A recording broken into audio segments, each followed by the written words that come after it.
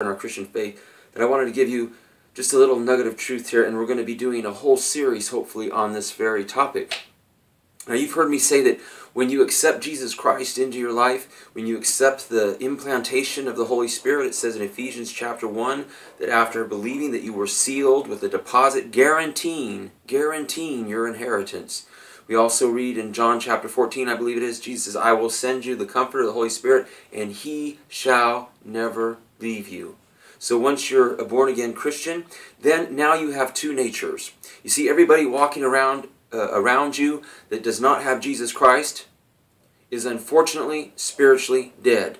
Now, Jesus uses that term dead not so much to mean your physical body, but He used it figuratively in the New Testament.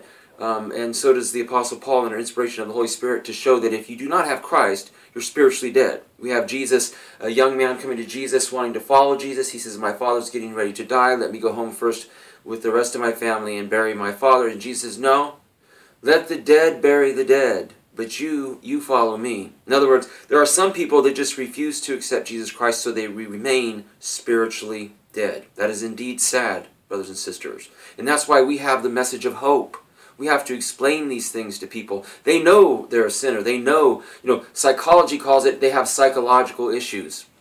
The Word of God calls it what it is. It's sin. Everybody knows there's something wrong. So, as a Christian now, you have two natures. You have your old nature, and Apostle Paul says in Romans 7, I'd like you to read Romans 7 if you have a chance today. Apostle Paul says that now that he's a Christian, he says, when I want to do those things that are right, I find that there's another law in me that's fighting against that new law, that new nature. And he says, sometimes I give in, oh wretched man that I am. But then he says at the end of that chapter, Romans chapter 7, he says, thank God for Jesus Christ. Amen? Thank God.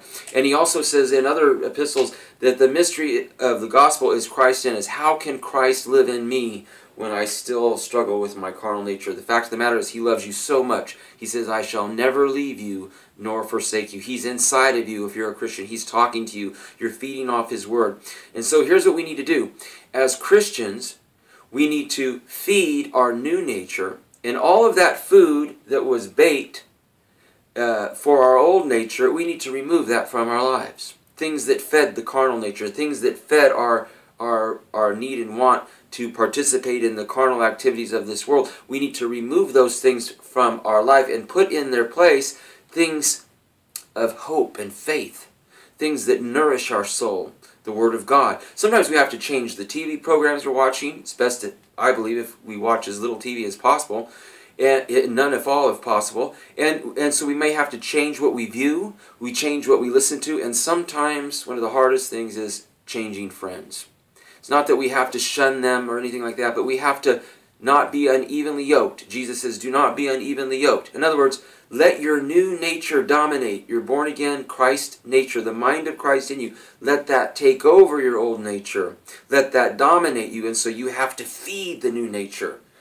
People today talk in the health crazed world, they talk about you are what you eat. Well, spiritually speaking, that's true too. If you want to remain strong in Christ and become a mature Christian, then you have to feed that new nature. And you do that by studying the Bible, by getting a pastor in a healthy Bible-believing church, surrounding yourself often with fellow believers in Christ, and sharing and praying with each other. Yes, we're in the world, but we're not part of the world. We have to live in this world. We have to be a light to this world. So we can't completely shun and get rid of all evil around us. We just have to walk tight through it and be that light, that bright light, the light of Christ in you.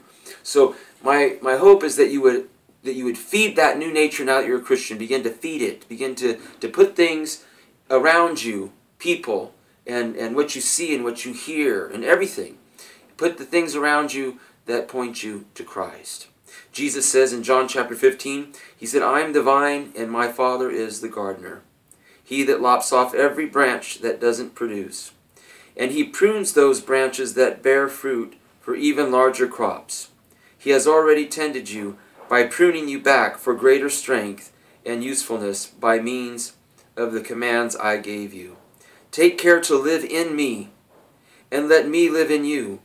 For a branch can't produce fruit when severed from the vine, nor can you be fruitful apart from me. Jesus says, remain in the vine. You know, when a plant is in the soil and it's getting its food and its water, the plant is in the soil and the soil is in the plant.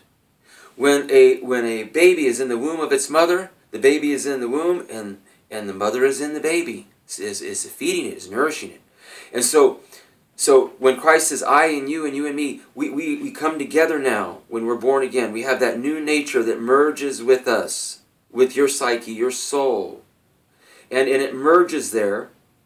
So your mind, body, spirit, and soul now become inundated with a new nature. And now you need to feed that new nature and starve that old nature and let Christ become big in you and become the light of the world, in the hopes that as we approach, brothers and sisters, the time of the rapture of the church, and as we approach the great tribulation, the world will become darker and darker and darker.